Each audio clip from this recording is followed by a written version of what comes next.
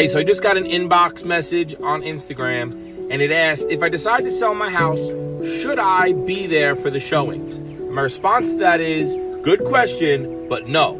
The reason I say no is because the idea is to make our buyers that come in to see our house as comfortable as possible so they can take in the home and get a really good feel for whether that house is something they might want to put an offer in on and potentially make it theirs in the future. When the seller stays home, you don't get that comfortable feeling and you feel hesitant to check out the master bedroom, check the closet space out. You just don't really dig in as much as you normally would when there isn't a seller there.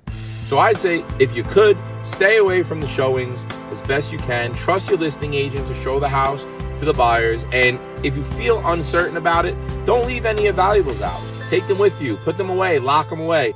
That'll make you feel more comfortable about it. But I definitely suggest don't stay there for your showings, because we want those buyers to feel as confident as possible and comfortable so they really get a good feel for the house and they can make a really great offer to pay you the most amount as possible to purchase your home.